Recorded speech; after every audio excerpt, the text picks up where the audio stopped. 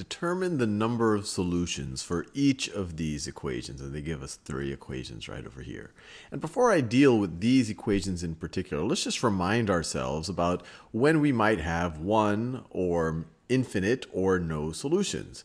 You're going to have one solution if you can, by solving the equation, come up with something like x is equal to some number. Let's say x is equal to, if I want to say in the abstract, x is equal to a, or if we actually were to solve it, we get something like x equals 5 or 10 or negative pi, whatever it might be. But if you could actually solve for a specific x, then you have one solution. So this is one solution, just like that. Now, if you go and you try to manipulate these equations in completely legitimate ways, but you end up with something crazy like 3 equals 5, then you have no solutions. No solutions. And if you just think about it reasonably, all of these equations are about finding an x that satisfies this. And if you were to just keep simplifying it and you were to get something like 3 equals 5, and you were to ask yourself the question, is there any x that can somehow magically make 3 equal 5? No, no x can magically make 3 equal 5, so there's no way that you can make this thing be actually true, no matter which x you pick. So if you get something very strange like this means there's no solution. On the other hand, if you get something like 5 equals 5, and I'm just overusing the number 5. It didn't have to be the number 5. It could be 7 or 10 or 113, whatever.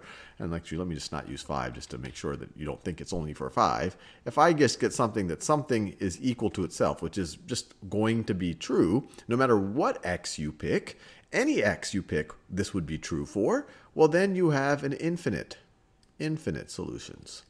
So with that as a little bit of a primer, let's try to tackle these 3 equations. So over here, let's see, maybe we could subtract, if we want to get rid of this 2 here on the left-hand side, we could subtract 2 from both sides. If we subtract 2 from both sides, we are going to be left with, on the left-hand side, we're going to be left with negative 7x. And on the right-hand side, you're going to be left with 2x. This is going to cancel, minus 9x. 2x minus 9x, if we simplify that, that's negative 7x. So you get negative 7x is equal to negative 7x. And you probably see where this is going. This is already true for any x that you pick. Negative 7 times that x is going to be equal to negative 7 times that x. So we already are going into this scenario, but you're like, hey, Sal, I don't see 13 equals 13. Well, what if you did something like you divide both sides by negative 7?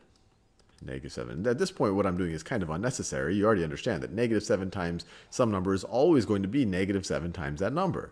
But if we were to do this, we would get x is equal to x, and then we could subtract x from both sides, and then you would get 0 equals 0, which is true for any x that you pick. 0 is always going to be equal to 0. So any of these statements are going to be true for any x you pick. So for this equation right over here, we have an infinite number of solutions.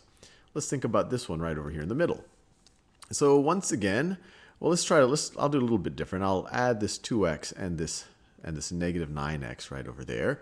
So we will get negative 7x plus 3 is equal to negative 7x.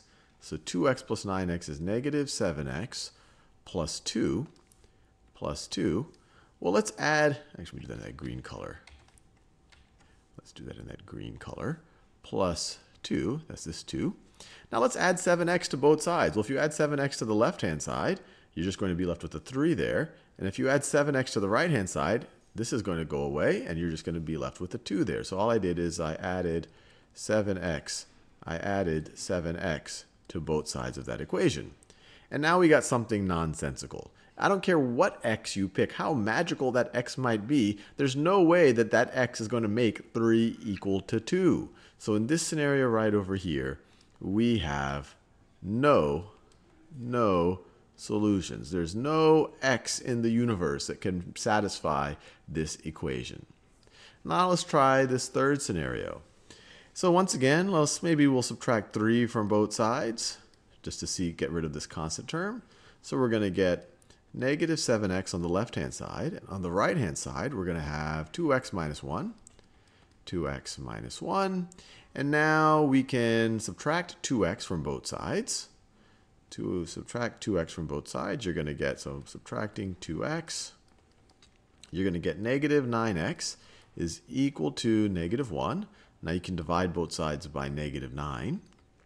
And you are left with x is equal to 1/9. So we're in this scenario right over here. We very explicitly were able to find an x equals 1/9, that satisfies this equation. So this right over here has exactly one solution.